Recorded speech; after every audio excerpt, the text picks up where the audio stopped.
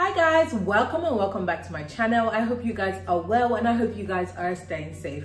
In today's video, I'm going to be showing you guys how to make the blouse that I'm wearing. But before I get into the details of the video, allow me to say a warm welcome to those of you who are new. If you're new here, welcome, welcome. My name is Ayotolaoff, the creative director of Adunni, and I am popularly known as Adunni by many of you on here. If you're interested in learning a lot about DIY, crafts, sewing projects, and sewing tutorials that you can do from the comfort of your home, this is the channel for you. So please do well to hit the subscribe button and the notification bell so you don't miss out on the awesome content that I have for you, okay? And if you're a returning subscriber, to all my OGs, welcome back. Thank you so much for the love and the support. I definitely don't take you guys for granted. I appreciate you guys. And I have to say that you guys are a big part of my community. So thank you so much. So I'm gonna talk about the outfit in a little minute. However, I wanted to introduce you guys to a brand that I've just found. To be fair, if I'm being honest, they found me. But they're called Ana Luisa and they are such a gorgeous, gorgeous brand. So they sell jewelry. And if you're wondering why am I all dressed up, where am I going? Well, I wanted to show you guys the jewelry that they sell. So I've got this pair called the Ashley Double earrings from them. And in my opinion, this is a really, really gorgeous pair of earrings. I really like it. So yeah, that's the pair from them. And I've also got like this necklace from them as well. So this is like a really simple necklace, and in my opinion it complements the Queen Anne neckline of my blouse actually. So I really like the fact that it's simple, it's elegant, and can I just say that all their jewelry is non-tarnish, which is a big thing for me, right? I like jewelry that's like really good quality. I like jewelry that is lasting. However, most of the time there's a misconception that if you have like good quality jewelry that is non-tarnished, it will be expensive. With brands like Ana Luisa, you don't have to break a bank. The jewelry is really affordable, if I can say so. Another thing I like about the brand is the fact that they are eco-friendly, and when they say eco-friendly, they actually mean it. Now, some of you know some brands, I'm not going to mention any names, but when they're delivering like a small bottle of a perfume or something, they use like a huge box, right? Or household products, and they have like a huge box. The content of the box is like that. The box is that huge, right? For me, that pisses me off because that goes against everything that we're fighting for in terms of like sustainability. However, with this brand, they actually take sustainability really seriously. And my jewelry came in this like really small box that says, "I'm not trash, please recycle me." Reminds you to recycle. So I really like that. And it came also in this eco-friendly reusable pouches. So basically earrings come in this black one. I've got about 2 of those. And then the necklace comes in like the bigger one. So that's what it looks like. So to show you the the packaging like close up, that's what the black one for the earring looks like. And it has like the brand name Ana Luisa. And I've also got like the one for the necklace. So the necklace came in this one, and I actually quite like the color. It's like a stone color. I really, really like it. Okay, now when I was deciding what to wear, I couldn't quite make up my mind if I wanted to wear like the drop-in earrings, because they're like a hoop, a little bit of a hoop with a little bit of a drop. I couldn't quite decide, or wear my favorite pair. And if you're wondering, how does she have a favorite pair already? Well, I've had this for months. I've tried them and tested them. I've been wearing them quite often to give you guys a honest feedback. And I'm telling you guys, these things are really, really good quality. Good quality, actually non-tarnished, because I sweat a lot. I've been sweating using perfume. The color didn't change, right? So really good quality, non-tarnished, and the fact that they're eco-friendly, I'm like, what more could a girl ask for? So I already found out that this is my favorite pair from them, and this is the Sloan one. I think it's called Sloan, and they have this in gold and in silver, and like I said, it is non-tarnished. So I wear this pretty much almost every single time I go out these days. And then if I wanted something a bit more, I will go for like the one on my ears at the moment. But this is a like really, really decent pair of earring. I definitely recommend you using this as well, or you going for this if you're interested. So go ahead and check out the link that I put in the description box. It will take you straight to their website and you can go ahead and shop. If you're in the US, guess what guys, they offer free shipping to anywhere in the US. And if you're outside the US, don't worry, they offer fast and affordable shipping. They're like, you know, reliable shipping partners. So please go ahead and shop. Use the link in the description box. All right, guys, let's go back to sewing. So we're going to learn how to make this lovely blouse that I'm wearing. It's a simple blouse, but with a queen and neckline that is high neck. I really like the fact that it's high neck and it goes up to the top. I like the fact that it sits really nicely on my neck. I like the fact that it's like looks really structured. And then I'm going to show you guys how to make that. And then if you're interested to see how I added texture to my bodice, please go ahead and tune in next week. On the video for next week, I'm going to be showing you guys how I added this texture. And this ones, I use pin tucks to make this design. So there are different ways we can modify this design. If you don't like this one, we can go for other designs. And I'm going to be showing you like pretty much how to do the basics, and then you guys have the liberty to play around with it. All right, guys, without further ado, let's enjoy the video. For this tutorial, you need your blouse block. If you don't have that, or if you don't know how to make that, go ahead and watch the video I've linked in the iCards above.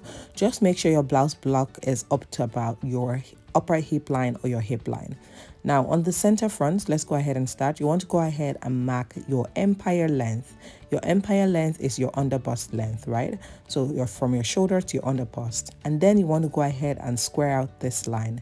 So you want to basically draw a horizontal line that is perpendicular, I believe, from the center front to the side front. Now, after squaring out this line, you want to go ahead and take the measurement of that line, including the darts. After taking the measurement, I went ahead to mark the measurement that I took as 25.2 centimeters, and I wrote that down. Now what we're going to do is tighten the empire region, and again the empire is underbust. So after taking the measurement on the paper, including the darts, we're going to go ahead and divide a quarter and find a quarter of your empire circumference or your round underbust measurement. In my case, I took 25.2 centimeters on the paper, and a quarter of my measurement is 21.5. I found the difference, and the difference is 3.7. Then you want to divide the difference by 2. So 3.7 divided by 2 is 1.85.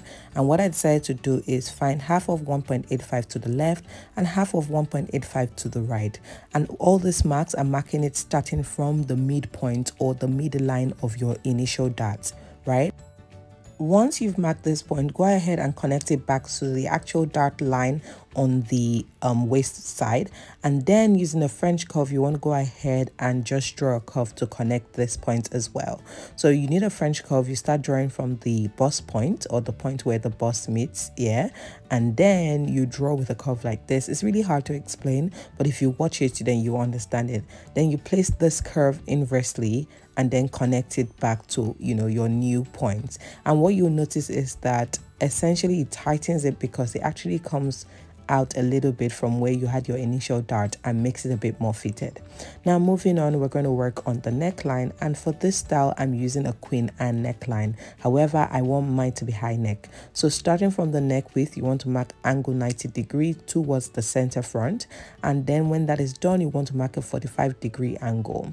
Now the 45-degree angle is where the high neck will be, so go ahead and use a ruler or a protractor and then mark angle 45. Again, this is going to be towards the center front. On your angle 45-degree line, go ahead and mark 3 centimeters. This is how high I want mine to be. If you want yours higher, go ahead and do it. And then after doing that, we're going to go ahead and shape on this later. But real quick, let's go ahead and work on the actual neckline for the Queen Anne. So I went ahead to close my dart, and I'm closing my dart towards the shoulder, don't forget. And I decided where I wanted the neckline to be. I squared out from the center front point. You have to square out. Don't just draw a straight line. It has to be squared out, perpendicular to the center front. And then around there, you want to tighten that region so that it sits nicely. I recommend using 1 to 1.5 centimeters on each side, and then connecting that back to your bust point, which is what I'm doing now. After doing that, you might want to connect it also to the shoulder so that you tighten the shoulder region. So everywhere that I've marked with a marker is actually where I'm cutting off, and then I went ahead to connect it back to the shoulder. Like I said, it will be good to tighten your shoulder region as well.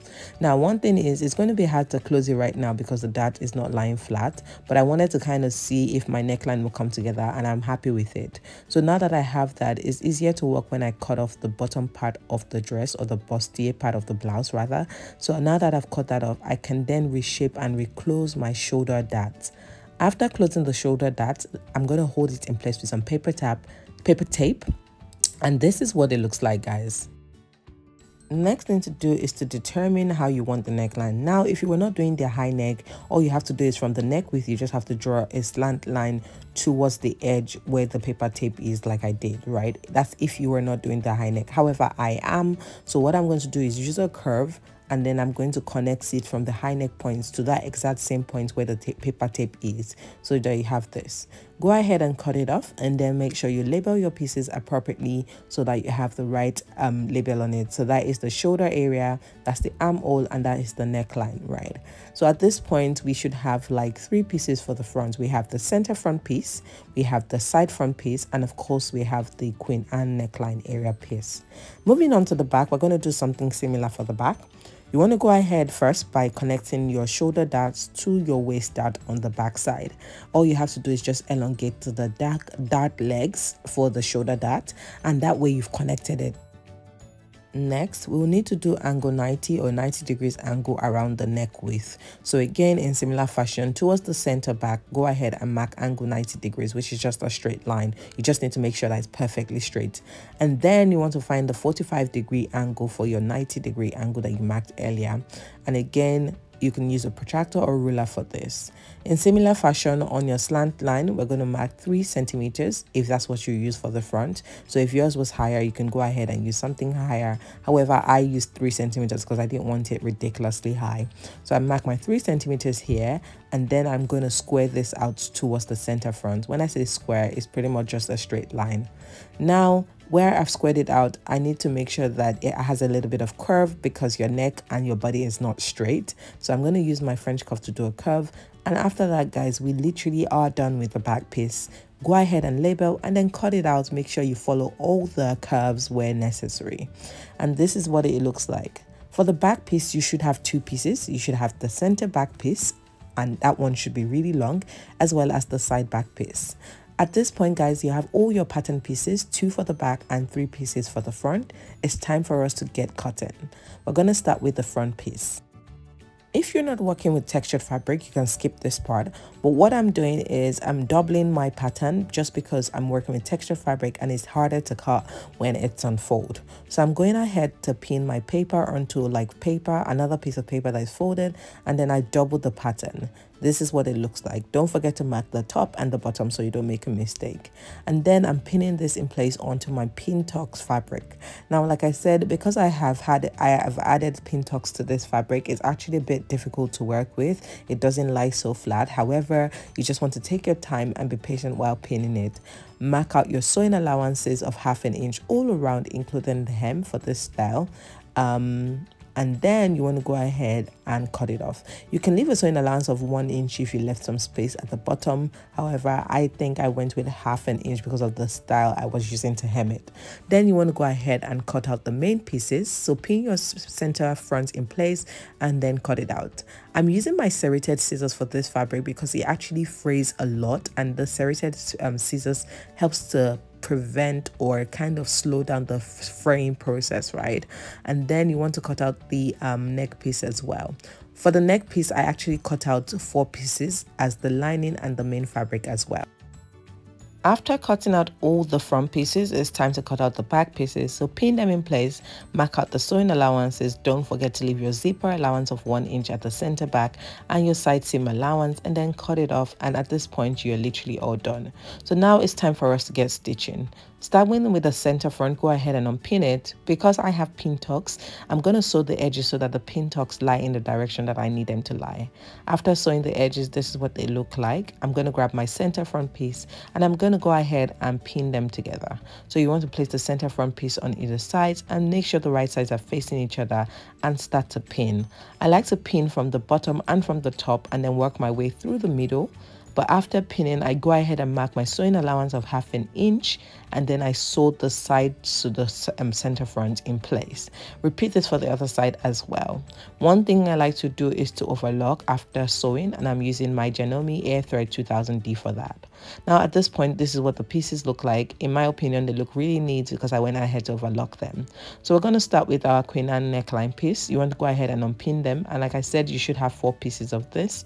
I place them on each other so that they're in the right direction, and you want to go ahead and pin along the neckline. After pinning along the neckline, you want to go ahead and sew it in place on 1/2 inch sewing allowance. I'm using my Janome HD9 Professional heavy duty sewing machine for this part, and then I went ahead to top stitch this so that it stays in place and it looks really nice and neat. After sewing the neckline bit, this is what they look like, and I created a notch along the shoulder so I can tell the difference. When we're done, this is what the top should look like in front. Moving on to the back piece, you want to go ahead and unpin the back pieces, and then you want to go ahead and sew it together in place. So this is the center back, add the side back to the side so that you know which one goes in the right direction, and then starting from the shoulder, you want to go ahead and pin them in place. You can also start from the bottom just to make sure you have the right pinning process, and after pinning, go ahead and sew on 1/2 inch. After sewing, as usual, we went ahead to overlock it, and this is what it looks like. Now that the pieces are ready, we're going to go ahead and cut out the facing rather. So for the facing, I went ahead to get the pattern pieces, and I used some paper tape to hold them together, and then I cut it out with some paper scissors. And the reason why I need facing is I want a neat finishing. However, I'm not lining this outfit. So I've cut out the back facing, and we're going to do a similar thing, cut out the fabric as well. So I go ahead and pin it onto the fabric, mark out my sewing allowances, and then I went ahead to cut it out. Your facing only needs to be a little bit. So go ahead and, cut it out. Next, we want to do the same thing for the front or for the bustier part. So pin it together and use some paper tape, and then cut it off as I'm doing, and then cut out your fabric. Remember that for this one, it has to be unfold. So go ahead and cut it off after pinning it and marking out your allowances, and then you should have your facing pieces. So right now, this is what the facing looks like. We have the front facing and the back facing. So let's start with the back. Go ahead and lay your back fabric onto the table, and then get your back facing. Place the facing on the fabric so that the right sides are facing each other, and then you want to pin it along the neckline and sew it in place. After sewing and top stitching the neckline, it's time for us to join the front piece to it. So go ahead and place it aligned, right? You want to find the shoulder part and then place it so that it's aligned. Now, starting from the top stitch parts, pin it in place, pin the edge in place, and then work your way to pin the shoulder in place. After joining it, this is what it looks like. I'm going to show you much slower. So place the piece on top so that the neckline aligns. That's how you know first. And then starting from where there's a top stitch, pin both of them in place, and then work your ways to the edge and then pin that in place, and then pin in between. It might be easier to first do the main fabric, which is what I'm pinning now, and then afterwards pin the facing fabric in place as well. Once you're done pinning, when you're sewing, you need to be very careful and slow down when you get to that funny curve. After doing that, give it a good iron, and guys, this is what it looks like. I'm happy with the results. So now we need to join this to the other side. Go ahead and place it on the table so that the right sides are facing each other, and we're going to be sandwiching this Queen Anne neckline bit into the facing and the bustier. So it's going to be in between the facing for the top and the bustier part, right? So go ahead and place that in place where you need it to be. And then after placing it where you need it to be, hold it in place with pins. Make sure the right side is facing the right side of the bustier. And then we're going to place the facing on it. When you're placing the facing on it, you want to make sure that the right side of the facing is facing the right side of the outfit, and then you want to pin it in place. And after pinning it, if you've done a good job, it should align. Sew it in place, and after sewing, make sure you go ahead and overlock it and top stitch it as well. After top stitching and overlocking, this is what it looks like, and at this point we are nearly finished with our blouse. Starting from the armhole, go ahead and pin the side seams in place, and you want to start pinning from the top all the way to the end. Now, one thing I do have to say is for this, I have decided to do like curved hems. However, you can hem it however you want. So pin it all the way, mark out the sewing allowance, and then go ahead and sew. Repeat this for the other side as well. After sewing the side seam, this is what it looks like. I went ahead to also make sure to overlock it, and then now I'm just doing my curved hem like I wanted to, which is why I only needed about 1/2 inch. For curved hems, it doesn't need to be too much. Now, after doing the hem, this is what it looks like. Side seam is all done, hem is all done. The next thing to do is to do the zipper. For the zipper, I'm going to go ahead and place it in the middle, so not at the very top and not at the very bottom. Now go ahead and place the back piece on each other, so the right sides are facing each other. and then you want to pin from the top all the way to like 4 or 5 inches, and then from the bottom to about 4 inches as well. After pinning it in place, you want to go ahead and sew that on 1 inch sewing allowance, so about 4 or 5 inches from the top, 4 or 5 inches from the bottom, and then you want to sew all of that in place. So you're marking 1 inch all the way to down and bottom. Now after doing that, I go ahead and install my zipper, and I use the invisible zipper. This is what the installation looks like. If you want a tutorial on that, I can give you one. However, I do have a couple of tutorials I can link. It's time for us to install the sleeves, and for the sleeves I just cut out a basic sleeve, nothing fancy. I have a video showing you how I cut sleeves, so I'm not going to go into too much details in this tutorial so that we don't keep it too long. If you do want to see how I cut my sleeves, go ahead and watch the video. I've got actually a pattern tutorial and I've got a freehand tutorial, so please check it out. Cut out the sleeves based on what you desire. I wanted like, you know, really huge sleeves in terms of like the biceps, it wasn't fitted, and then I wanted gathers around the top. Hem your sleeves and then go ahead and sew your sleeves in place. All right guys, so at this point you sew your sleeves in place, and this is what it looks like. The blouse is now finished. Thank you so much for watching this video to the very end. I hope you enjoyed it, and I hope it was worth your while. If you enjoyed the video, please don't forget to give this video a thumbs up. Don't forget to share. Don't forget to leave your comments, suggestions, and feedback in the comment section below. I will be reading each and every single comment, and I will be responding. You guys already know that's how we do it in this community. If you're interested in shopping, you know, good quality, affordable, non-tarnished jewelry, please check out the link I have put in the description box, right? It's going to take you straight to Ana Luisa's website, where you can actually shop really quick, great quality jewelry from like this one or like the necklace I'm wearing, and you guys would absolutely appreciate it. I promise you, it's really good quality. I've tried and tested it. And if you're interested in seeing how I add texture to my fabric, make sure you tune in next week at 5 p.m. GMT, which is UK time, and make sure you check out the video on how to add texture to your fabric. I'm going to be showing you how to play around with pin tucks and just add texture to that fabric. Till then, stay blessed and you guys stay safe.